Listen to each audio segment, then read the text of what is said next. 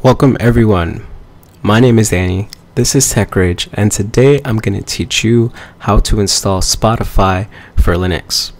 So this Spotify installation will work with many Ubuntu based distributions as well as Debian based distributions. So meaning, let me give you some quick lineage, let me give you a brief history on the lineage of being based on what. So Debian is like the OG in Linux distributions. It's still being used today, and Ubuntu is based on Debian the distribution, and yeah, so then there are other distributions that are based off of Ubuntu that use a lot of the core features from Ubuntu, such as the Ubuntu store and so on and so forth, as well as other functionalities and underlinings. So yeah, so pretty much any Debian and Ubuntu based OS will work with this Spotify installation. So first things first, open up your browser. Preferably I use Firefox. Go open source. Yeah, so do a quick search, type in Spotify for Linux, and this will be the very first link that you come across. Click it. It'll be under the Spotify's website. You'll find it right here. To be specific, spotify.com/us/download/Linux. So if you go there, you will come across this page, and here are the lines in which you will copy and paste into your terminal to download Spotify. Alright, so like I said, this is based on Debian. Well, this is supported for Debian and Ubuntu.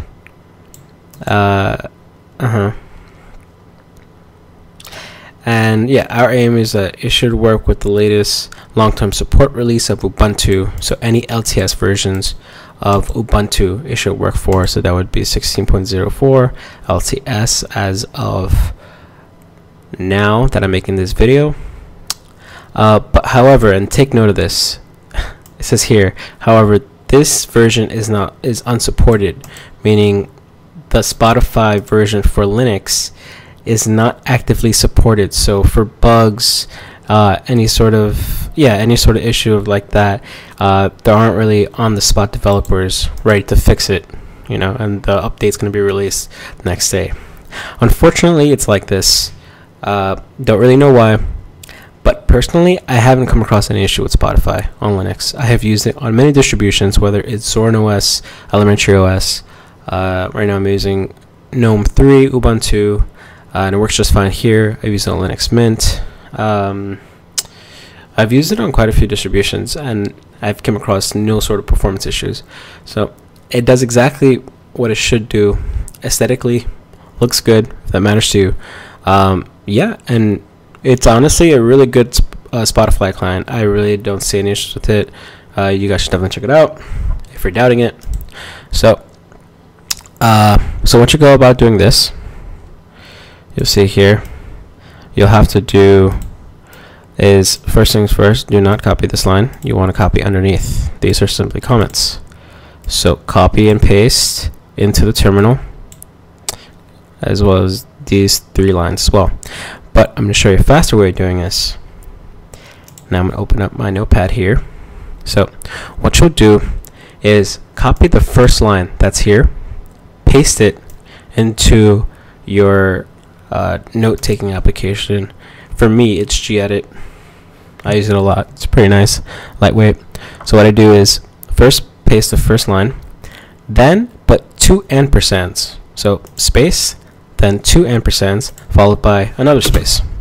So for those people who aren't programmers or who don't really know much of programming, what ampersands are in many languages, if not all, that what it does is that it executes the first command or the first statement followed by the statement placed after. the 2 ampersands. So the way that this is read is sudo execute this, access this, and followed by whichever statement I put afterwards. Okay, so just little note, keep that in mind.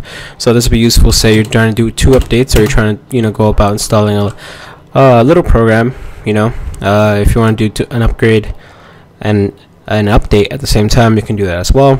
Note, sometimes you won't be able to do that, and Bash will tell you that you won't be able to do the 2 commands at the same time.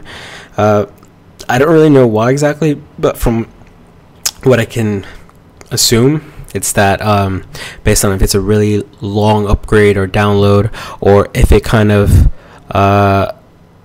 if it how do I say, if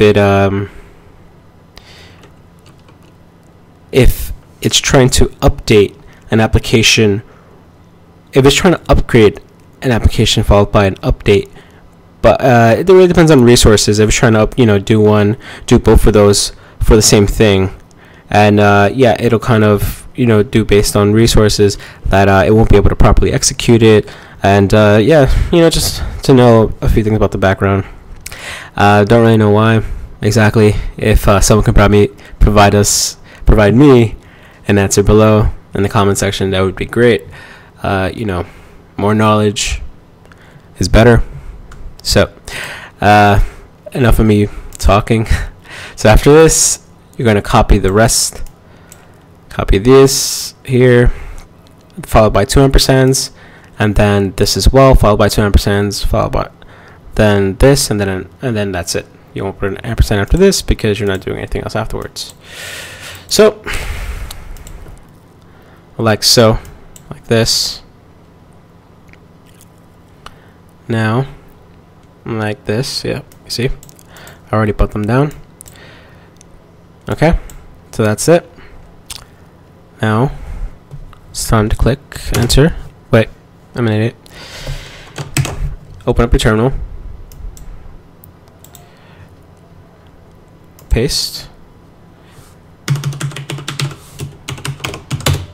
and there you go. So now it's executing every single command that you had told it to do.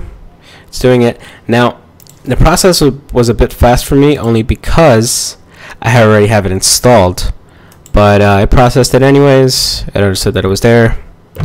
Yeah, see, Spotify client is already the newest version because I already have it installed. 0 upgrades, 0 newly installed, and here you go.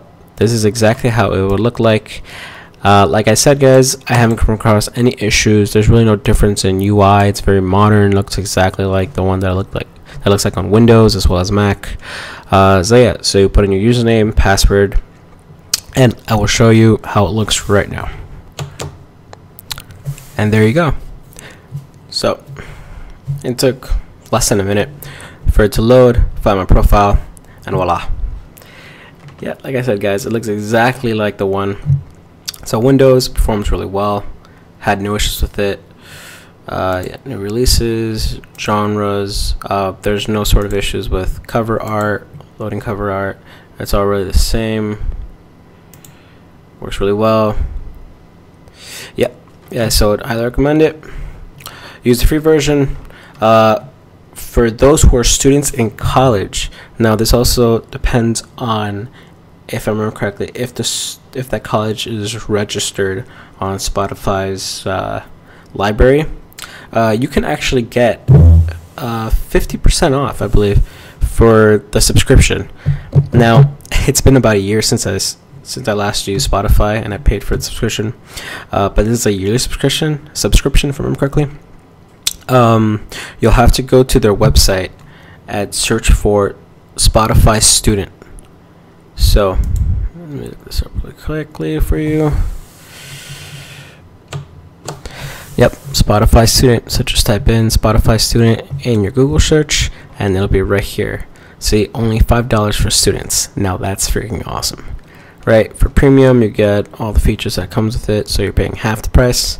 All you have to do is put in your student email, and then it will let you know if you're able to use their discount. Now, with that discount, and they don't let you know, so you'll have to keep this in mind, and I would highly suggest you putting this on your calendar app. So if you use Google Calendars, put that on Google Calendars. It will not remind you when the new pay cycle comes the next year. It will not remind you to renew your student account. What it will do instead is that it will charge you the regular amount. So that would be $10, $11.